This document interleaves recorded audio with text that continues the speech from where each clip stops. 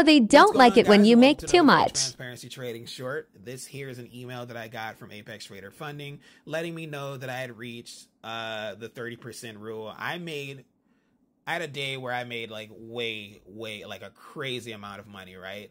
And unfortunately, because majority of the money in my account came from that one day, I was over the 30% threshold and wasn't allowed payout on this particular account, but that's fine. I know to consistently trade that account for the next few days to get that amount more evened out, and then I should go ahead and be able to make a request on the first, which shouldn't be a problem at all.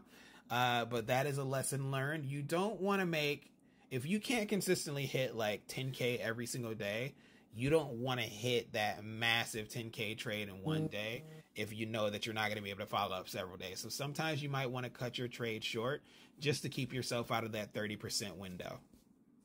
I know it sounds crazy, but on the 4th month, that rule goes away.